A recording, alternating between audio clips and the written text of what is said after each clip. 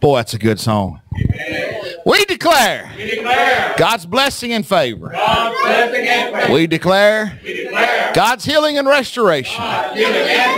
We declare God's wisdom and direction. We declare God's goodness, grace, and mercy. And we declare God's power over every adversary in His church in Jesus' name. Give Him praise and thanksgiving for this truth.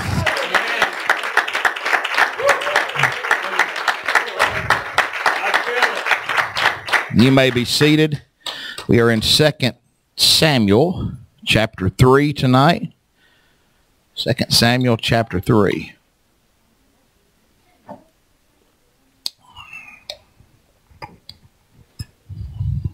guess if you wanted a title, I could title this message tonight.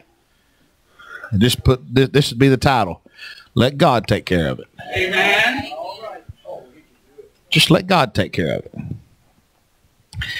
You'll get that as we go through this. 2 Samuel chapter 3. We'll read verses 1 through verse 5. That was the beginning of a long war. What was the beginning?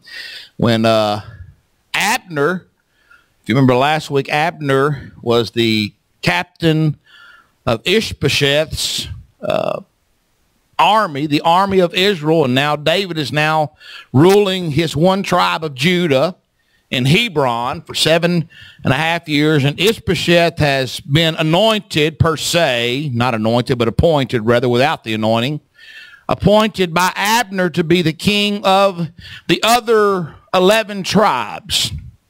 And so when they were going to parlay, I guess you'd say, when they were kind of play fighting, they wound up 24 of them dead, and then there was a war broke out, and we know that I can't remember the boy's name, Ashiel went after Abner, and then we find Abner saying, "Leave me alone, I don't want to hurt you," and he kept going after Abner until Abner finally killed him. And of course Ashiel had two brothers, which were Joab and Abishai, and Joab was the captain of David's army, or the general, however you want to say that. I hope that makes sense. I'm trying to lay down a little framework in case you don't know where we're at tonight. And so when he killed Ashiel, he broke out a great problem because Joab and Abishai wanted vengeance.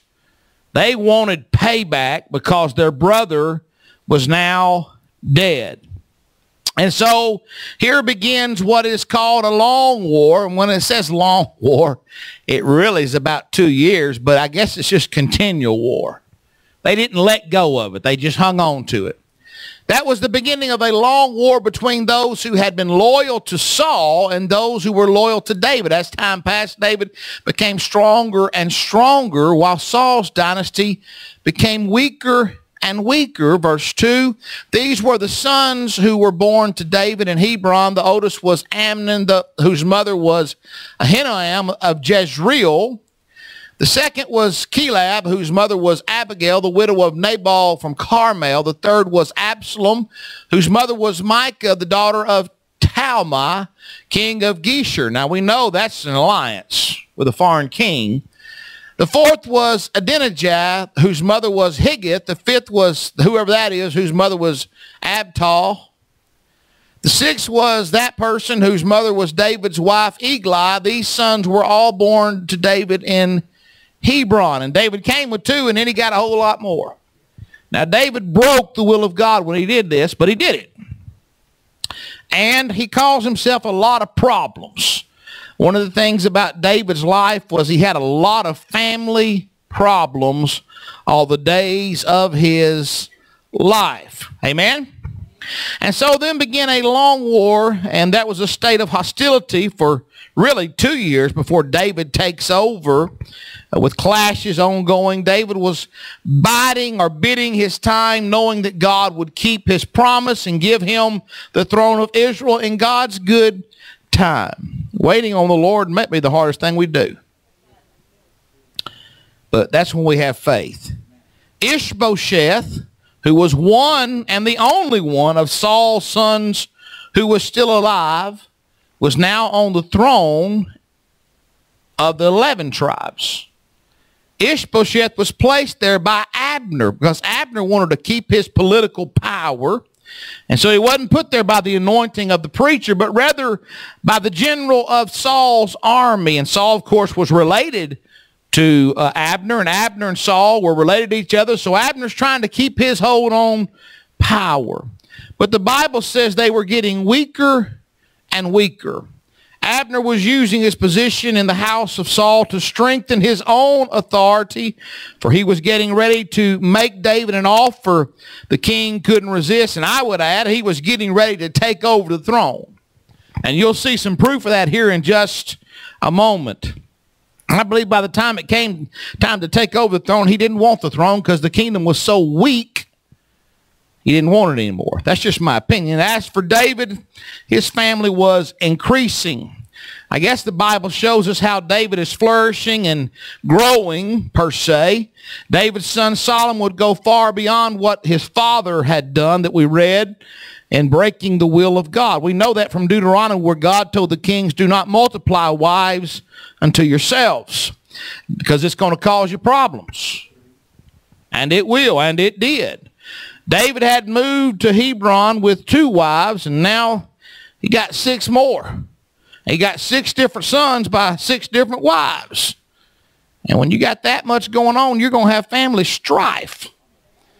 And polygamy was forbidden to the kings of Israel in Deuteronomy 17 and verse 17. And so David is not doing what he should be doing, but God has placed him on the throne at this time. Everyone that God puts in charge is not always doing everything exactly the way they should be doing it. But be careful you don't dethrone them if God put them there. You wait on the Lord. Remember, let God handle it. God will handle it. He's got his way of taking care of things. I think I heard tonight, before I came out here, Brother Adams said the wrath of man does not, I can't remember the rest of the verse, the wrath of man does not bring the righteousness of God. When we act on things, we almost always make it worse. But God sees the whole picture. He knows when the right time is to act. And David had family trouble. Amnon, David's firstborn, would rape his half-sister Tamar in 2 Samuel 13. And then be murdered by Tamar's full brother Absalom, who would be killed while trying to take the kingdom from his father David. He had trouble after trouble. And these are the ones listed. I would dare say he probably had a lot more than this, because there was a lot of strife and jousting for position, probably among those boys for who's going to get the throne. We know there was, because when it came time to get it, it was some of them fighting each other over it. No doubt David's marriage to Micah was politically motivated so that David would have an ally near Ishbosheth. During David's final illness, Adonijah, one of his sons, tried to capture the throne, and he would be executed by Solomon at this time. So there was all kinds of problems that came from David breaking the plan of God in his life. Let's go on to verse 6 through verse 11 of 2 Samuel chapter 3.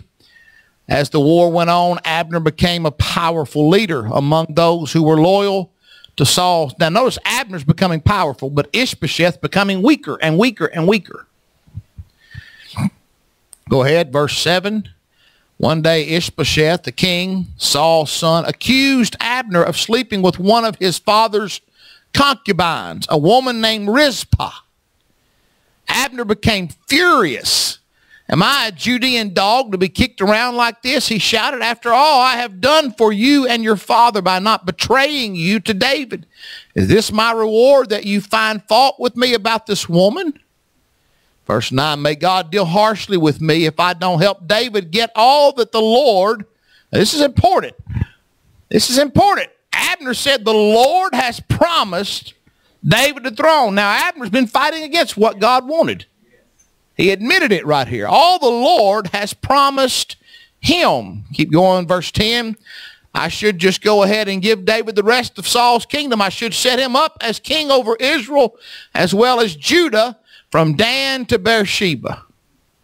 That's from the north to the south. Ishbosheth didn't dare say another word because he was afraid of what Abner might do. Ishbosheth was a weak person. Now, Saul died on the battlefield with 3 of his boys, but Ishbosheth wasn't there probably because he was too weak to really fight. And he wasn't out there fighting like he should have been. Abner was a pragmatic politician as well as a shrewd general. And his basic principle was always join the winning side. I guess you'd say, like most politicians, take a poll. What do the people want? But I've learned a little bit about politicians in my short life.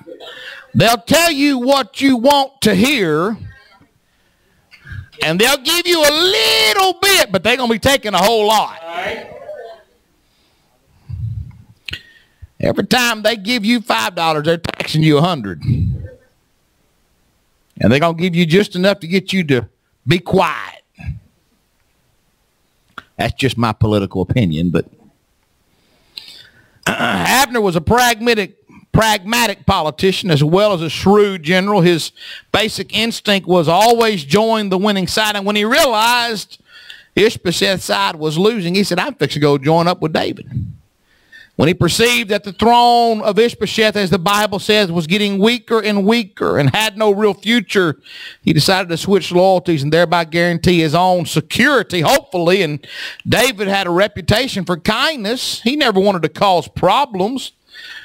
We aren't told for sure what Abner did or didn't do when it came to this concubine Rizpah. Now, he denied it. But did he or not? We don't know. He committed, if he did, he committed a very serious offense in a kingdom. For a deceased king's harem or concubines belonged to the successor. In this case, Ishbosheth would be the one who would take over that role. Any man who even asked for one of those women was asking for the kingdom and thereby guilty of treason. And this is what led to the death of Adonijah when Solomon killed him. If you go to 1 Kings very quickly, 1 Kings chapter 2 and verse 13, I want you to see this. 1 Kings chapter 2 and verse 13. So you'll get this picture with me. One day Adonijah, whose mother was Higgith, came to see Bathsheba. Bathsheba was the wife of Solomon. The mother of Solomon. Solomon's mother. Have you come to make trouble? She asked him. No, he said, I come in peace. Adonijah said, in fact, I have a favor to ask of you. What is it? Bathsheba said. He replied, as you know, the kingdom was mine. Everyone expected me to be their next king, but the tables were turned and everything went to my brother Solomon instead, for that is the way the Lord wanted it. Well, if that's the way the Lord wanted it, go home and be quiet. So now I have just one favor to ask of you. Please don't turn me down. What is it? She asked. He replied, speak to the king Solomon on my behalf, for I know he will do anything you request. Ask him to give me Abishag, the girl from Shunem, as my wife. All right, Bathsheba replied. Apparently she didn't realize what he was doing. I will speak to the king for you. So Bathsheba went to King Solomon to speak on Adonijah's behalf. The king rose from his throne to meet her, his mother, and he bowed down before her. When he sat down on his throne again, he ordered that the throne be brought for his mother, that she might sit at his right hand. I have one small request to make of you, she said. I hope you won't turn me down. What is it, my mother? He asked. You know I won't refuse you. Then let your brother Adonijah marry Abishag, the girl from Shunem, she replied. And look what Solomon says. How can you possibly ask me to give Abishag to Adonijah? Solomon demanded. You might as well be asking me to give him the kingdom. You know that he is my older brother and that he has Abiathar the priest and Joab the son of Zeruiah on his side. Then King Solomon swore solemnly before the Lord, may God strike me dead if Adonijah has not sealed his fate with this request. Where are we at? Go to verse 25. The Lord has confirmed me and placed me on the throne of my father David. He has established my dynasty as he promised. So as surely as the Lord lives, Adonijah will die this very day. So King Solomon ordered that guy from that place to execute him, and Adonijah was put to death. Why? Because he asked for a concubine from his father's harem. And that was the same as asking for the kingdom, which is treason.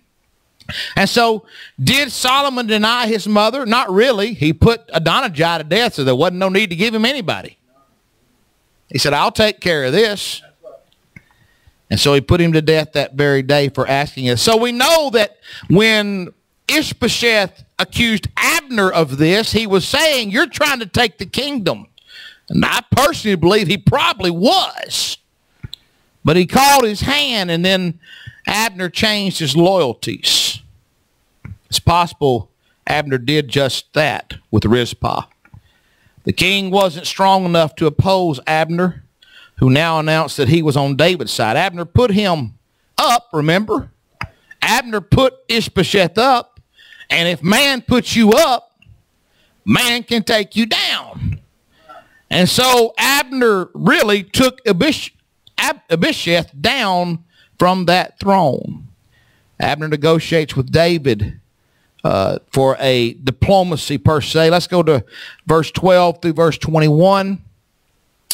Then Abner sent messengers to David saying, let's make an agreement and I will help turn the entire nation of Israel over to you.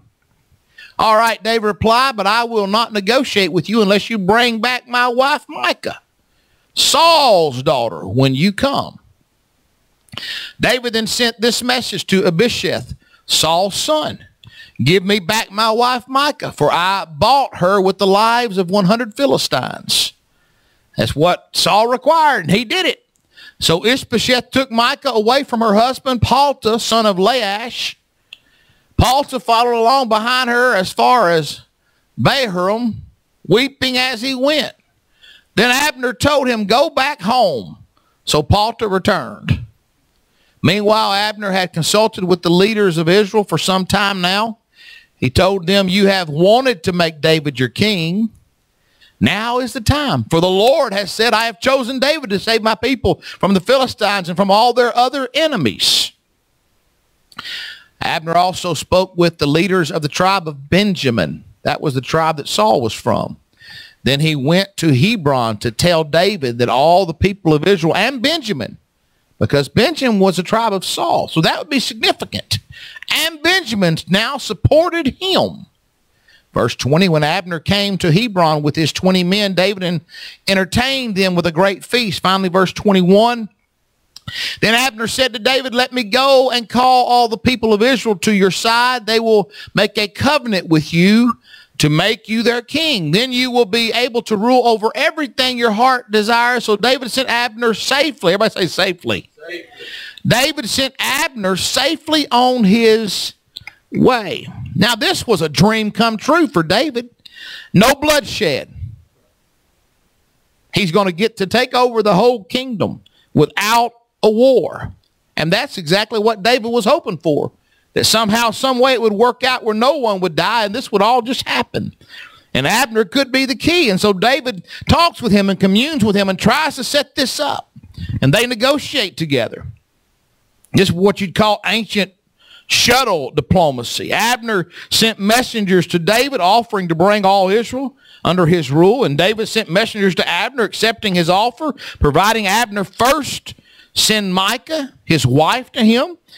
She was David's wife, and she was Ishbosheth's sister. Abner told Ishbosheth to honor David's request, and David also sent Ishbosheth a message asking him to send Micah. Abner conferred with the elders. There's a whole lot of messengers involved in this before it comes together. Abner conferred with the elders of Israel. Abner conferred with the leaders of Benjamin. Abner and 20 representatives from the tribes came to Hebron, bringing Micah with them. And Abner and David agreed on how to transfer the kingdom into David's hands.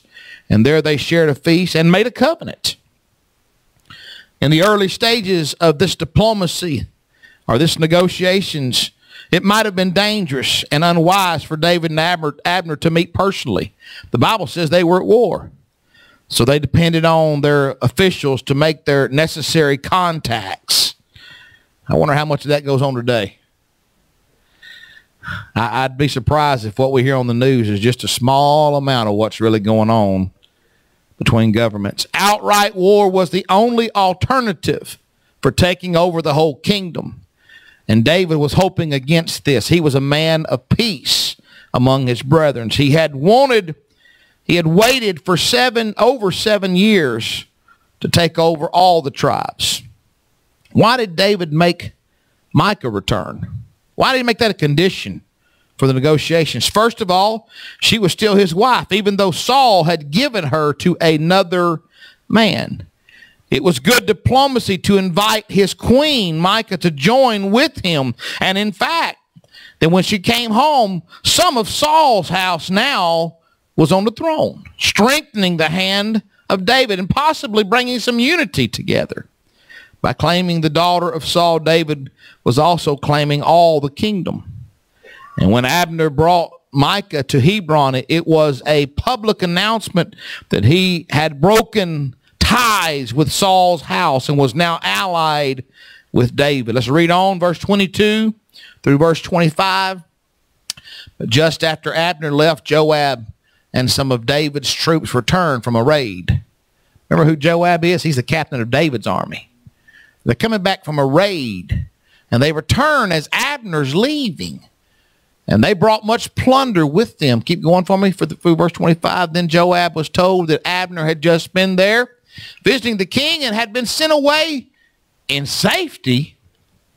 He rushed to see the king. What have you done? He demanded. What do you mean by letting Abner get away?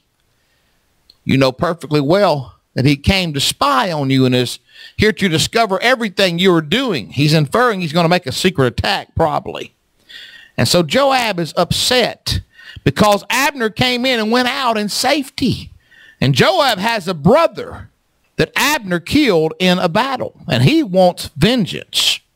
When Joab heard that David had received Abner and given him a feast, his anger erupted, and he rebuked the king. The man who killed young Ashiel had come and gone in peace. Joab didn't have any faith in what Abner said or did, and Joab was certain that Abner was doing nothing but spying on the kingdom in hopes of attacking. And the text records no reply from David at this time. We don't see anything he said from David. Joab had never been easy to deal with. You'll see that in a few verses. David says this. And the fact that he was a relative of David made the situation even more difficult. How many of y'all know relatives are harder to deal with than everybody else? Everybody else, you can tell them to put their canoe in some other creek. But when it's your relatives, they're going to come back around Thanksgiving or Christmas to your creek. Yeah. They want to fish your pond, eat your turkey. The dynamics of David's family were complex, and David didn't help none either. And it created a lot of problems. David's silence wasn't that of agreement, however, because he didn't agree with his general. It was the silence of restraint and the evidence of a deep desire to put the nation back together without bloodshed. But Joab went out and did something without David knowing. Verse 26 and 27, Joab then left David and sent messengers to catch up with Abner. They found him at the pool of that place and brought him back with them. But David knew nothing about this. And when Abner arrived at Hebron, Joab took him aside at the gateway as if to speak with him privately, secretly, in the shadows. But then he drew his dagger and killed Abner in revenge for killing his brother Ashiel. Joab accused Abner of being a liar to David. But then Joab himself practiced deception on Abner. How many of you know that if you've ever been hurt by somebody, stop and think, you've hurt somebody. We've all been on both sides of that. Joab must have sent the messengers in the name of the king, or Abner would have probably been more cautious. But apparently he dropped his guard, for he was a man of war, only to be executed by Joab in a secret place. Joab and his brother Abishai were waiting for Abner, took him to a secluded part of the city, and stabbed him under the fifth rib, the same place he had stabbed their brother Asahel. Everything about the death of Abner was wrong. The two brothers knew what the king wanted, yet they deliberately put their own interest ahead of that of the kingdom. David wanted a united kingdom without bloodshed, and they went ahead anyway. Asahel had been pursuing Abner. You got to understand. You say, well, he's going to get away with it. Nobody gets away with anything that is put in God's hands. Say, well, if I don't take care of this, they're going to get away with it. Put it in God's hands. He can handle it. If you handle it, it'll probably be worse. Asahel had been pursuing, remember, Asahel, their brother, had been pursuing Abner on the battlefield, trying to kill Abner when he was killed. So he was a casualty of war. But the death of Abner was murder in the shadows. Hebron, where they were, was a city of refuge, a sanctuary where an accused murderer could get a fair trial. But the two brothers never gave the elders in Hebron a chance to hear the case of Abner. Abner killed Asahel in self-defense. He told him, quit chasing me. I don't want to do this. But he wouldn't stop, so finally Abner killed him. But when Joab and Abishai killed Abner, it was pure revenge. There was no self-defense. Asahel's death occurred in broad daylight on the battlefield where everybody could witness what happened. But Abner's death, it happened in the shadows. Anything you got to do in the shadows probably shouldn't be done. Abishai had accompanied David into Saul's camp, and he had seen David refuse to lay his hand on Saul or Saul's warriors in vengeance. He left that in God's hands. So he knew David would not agree with this, and David did not agree with it. Verse 28 through 39 now. When David heard about it, he declared, I vow by the Lord that I and my people are innocent of this crime against Abner. Joab and his family are the guilty ones. May his family in every generation be cursed with a man who has open sores or leprosy, or who walks on crutches, or who dies by the sword, or who begs for food. So Joab and his brother Abishai killed Abner because Abner had killed their brother Asahel at the battle of Gibeon. Then David said to Joab and all those who were with him, tear your clothes and put on sackcloth. Go into deep mourning for Abner. Notice who he's saying this to. David told Joab to do this. He said, you and your brother and all your warriors start a funeral and join in. And King David himself walked behind the procession to the grave. Verse 32, they buried Abner in Hebron, and the king and all his people wept at the graveside. I think David must have understood, if we don't do this, we're going to have war with the other side continually. I need to let the other side know I had nothing to do with this. This was not my desire. Then the king sang this funeral song for Abner. Should Abner have died as fools die? Your hands were not bound, your feet were not chained. No, you were murdered, the victim of a wicked plot. All the people wept again for Abner. Verse 35, David had refused to eat anything the day of the funeral, and now everyone begged him to eat. But David had made a vow, saying, may God kill me if I eat anything before sundown. This pleased the people very much. In fact, everything the king did pleased them. So everyone in Judah and Israel knew that David was not responsible for Abner's death. Now, what the Bible never says, and what I think is true, is they weren't sure who was responsible. For David not only gave a funeral for Abner, but he never outed the guilty parties. He kept them covered too. Then King David said to the people, do you not realize what a great leader and a great man has fallen today in Israel? Verse 39, and even though I am the anointed king, these two sons of Zeruiah, Joab and Abishai, are too strong for me to control. Those two there. Now, I believe this was a secret meeting, and you'll see why in a moment. They're too strong for me to control, so may the Lord repay these wicked men for their wicked deeds. Had it been a public thing, they would have probably been brought to trial, but there never was a trial for what they did. When David heard the news of Abner's death, he immediately just declared he had nothing to do with what his two nephews had done.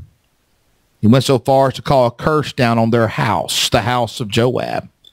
And then David issued a royal edict that the commander Joab and his army mourn over Abner and attend the funeral. David commanded them all to tear their garments, put on sackcloth, and weep over the death of this great man, which in my mind infers everybody didn't know what was going on, and they were putting on a show so that there wouldn't be continual war between the two nations. Because Joab and Abishai were among the official mourners, it is likely that many of the people didn't know that they were the murderers, and David didn't call them to trial. And it's likely that his statement in verse 29 that we read in verse 39 was spoken privately to an inner council. And David wrote an official eulogy in honor of Abner. And he made it clear that Abner was a great man, and he had fallen before wicked men who had deceived him. David had experienced God's gentleness in his own life, and he tried to deal with others as God dealt with him. He no doubt went too far many times with his own family, but he tried to do the right thing. All David could do was leave judgment with the Lord, for he never makes a mistake. But Joab and his brother didn't leave judgment with the Lord. I bet the Lord could have took care of Abner if they'd have just waited for the Lord to take care of Abner. But they didn't. Let's go to chapter 4.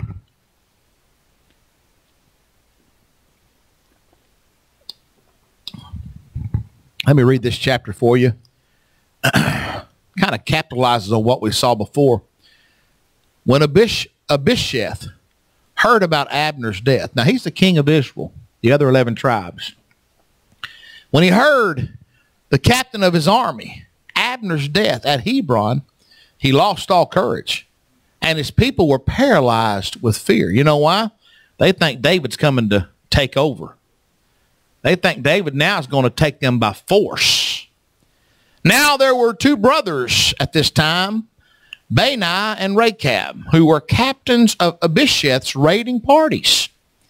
They were sons. See, they were under Abner at one time, and they were sons of Rimmon, a member of the tribe of Benjamin who lived in Beroth. The town of Beroth is now part of Benjamin's territory. Because the original people of Beroth fled to Gittim, where they still live as foreigners. Keep on going through verse 12, verse 4. Saul's son Jonathan had a son named Mephibosheth, who was crippled as a child. He was 5 years old when Saul and Jonathan were killed at the battle of Jezreel. When news of the battle reached the capital, the child's nurse grabbed him and fled, but she fell and dropped him as she was running, and he became crippled as a result. One day, Rechab and Bani, these two guys, the sons of Rimmon from Beroth, went to Ishbosheth, that's a king's home, around noon as he was taking a nap. The doorkeeper, who had been sifting wheat, became drowsy and fell asleep. So Rechab and Bani slipped past the doorkeeper, went into the king's bedroom and stabbed him in the stomach. Then they escaped. Notice they did it privately, secretly. But before leaving, they cut off his head, and he lay there on his bed.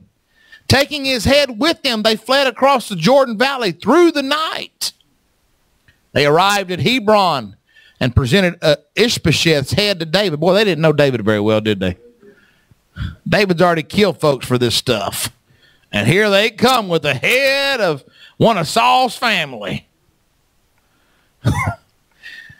They presented Ishbosheth's head to David. "Look," they exclaimed, "here is the head of Ishbosheth, the son of your enemy, Saul." Now, Saul was the enemy of David, but David was not the enemy of Saul. The head of the son of your enemy Saul, who tried to kill you. Today the Lord has given you revenge on Saul and his entire family. When it comes time for God to give you vengeance, He's probably not going to do it through your brothers. He's got a lot of other ways of handling things.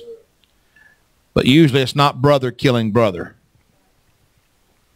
But David said to Rechab and Benaiah, "As surely as the Lord lives, the one who saves me from my enemies, I will tell you the truth.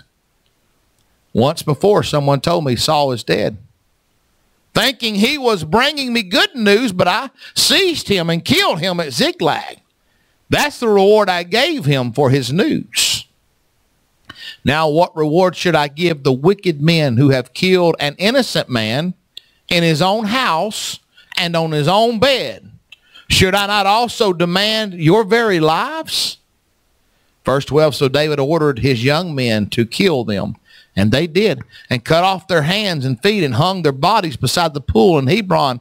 Then they took Ishbosheth's head and buried it in Abner's tomb in Hebron." Here we have another chapter where people took vengeance into their own hands. Time and again, they want to take vengeance. It's always going to not work out for you. Ishbosheth, if you remember, was a mere puppet that Abner had put on that throne. And his general Abner was really in charge. But now Abner is dead.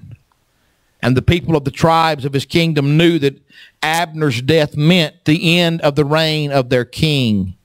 And they no doubt expected a swift invasion by David and his army. But that was not coming. It was a day of distress for Ishbosheth and his people. But in that middle of all that, two guys, Benaiah and Rechab, these two men were minor officers in Abner's army who thought they could earn rewards and maybe even positions and promotions from David if they would kill Ishbosheth.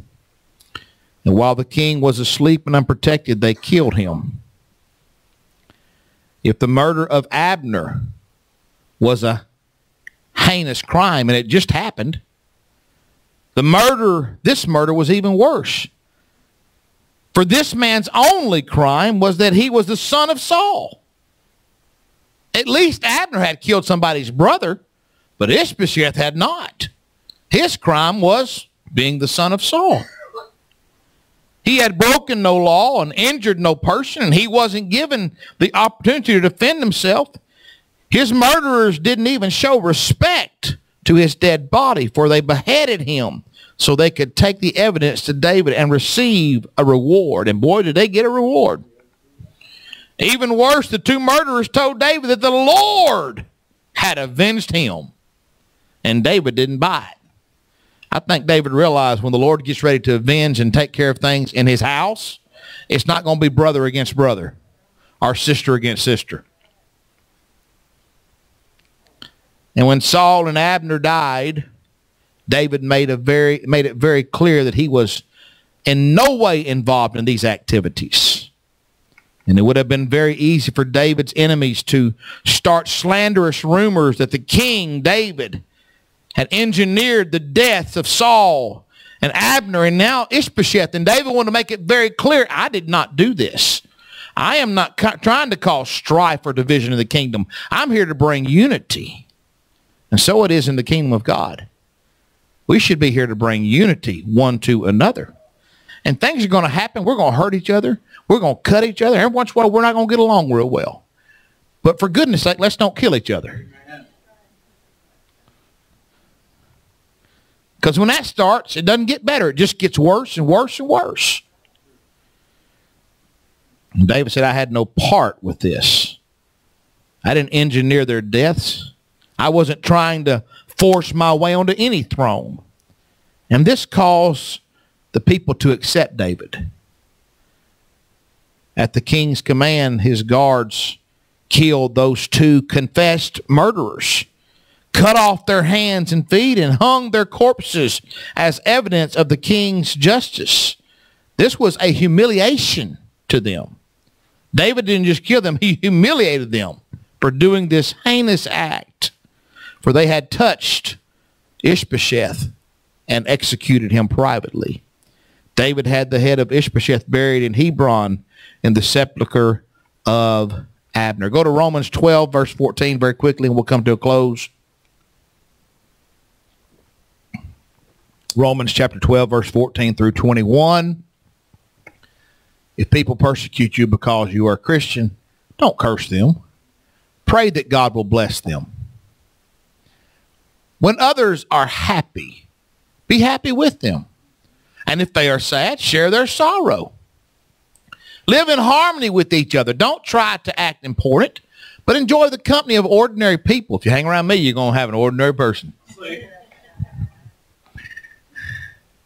But enjoy the company of ordinary people and don't think you know it all. Never pay back evil for evil to anyone.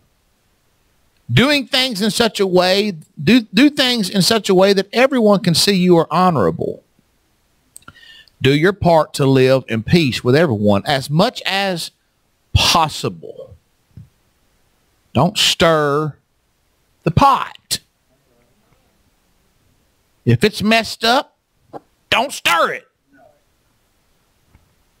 Well, I need to fix this. It may not be time to fix anything. Leave it alone. Verse 19, dear friends, never avenge yourselves. Leave that to God. For it is written, I will take vengeance. I will repay those who deserve it, says the Lord. Here's what the devil's going to tell you. They're getting away with this. They've hurt you and they're going to get away with it. They're not. Nobody's getting away with anything. Amen. God sees everything, and I believe he takes care of everything.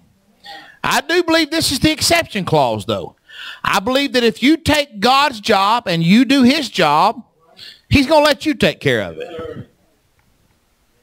But if you say, you know what? I'm going to be kind. I'm going to pray for them. I'm going to do right when they've done wrong. God will take care of it. We're just not smart enough to take care of it. Instead, do what the scriptures say. If your enemies are hungry, feed them. If they're thirsty, give them something to drink. And they will be ashamed of what they have done to you.